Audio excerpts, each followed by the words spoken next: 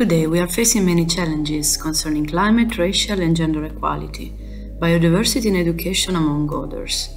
To address this issue, the United Nations has created the Global Indication Framework for the Sustainable Development Goals. The SDGs were adopted by UN member states in 2015 as a universal call to action to end poverty, protect the planet and ensure that all people enjoy peace and prosperity by 2030. This could sound overambitious, but they have been chosen to be the blueprint to achieve a better and more sustainable future for all. The goals address the global challenges of our times, including poverty, climate change, environmental degradation, gender inequalities and conflicts. In addition, these challenges are aggravated by natural and man-made disasters, and increasingly so by climate change. With the frequency of extreme events increasing, achieving the SDGs is more important than ever. Droughts and floods are the two extreme ends of the hydrological cycle, where the first one is too little water and the second one is too much. Droughts occur when an exceptionally long dry period uses up available water resources, whereas floods occur when the watercourses of rain shallow up the land that is usually uncovered. Did you know that the number of recorded natural disasters such as droughts, floods, landslide, wildfire and earthquakes have increased sixfold in the last 25 years? This increase is strictly linked to urban development, population growth, urbanization and climate change.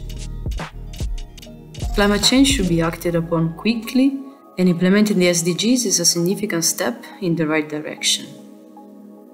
This, of course, requires action through collaboration such as public-private partnership, but the real situation doesn't look so promising. In fact, a study by the PwC shows that out of more than 1,000 companies, 72% mentioned the SDGs in their reporting, but only 40% included specific SDGs targets. Aligning activities closely to the SDGs will allow businesses to understand and better tackle global crises. Like some other companies around the world, RSS-Hydro has included the SDGs in its mission and business activities for developing sustainable service solutions under a changing climate and for responding sustainably to extreme events. There are 6 SDGs out of the 17 that are most aligned with RSS-Hydro's activities. SDG number 1, no poverty, to reduce exposure and vulnerability to climate-related extreme events. SDG number 2, zero hunger, to promote sustainable agriculture and strengthen the capacity for adaptation to events such as floods and droughts. SDG number 6, clean water and sanitation, for a more sustainable management of water. SDG number 13, climate action, to combat climate change and its impact. SDG number 15, life on land, that calls for a sustainable use of terrestrial and inland freshwater ecosystems. And finally, SDG number 17, that states that SDGs can only be realized with strong global partnerships, cooperation and the sharing of innovative ideas. The current momentum of public and private sector entities in engaging with the SDGs is clearly an excellent start.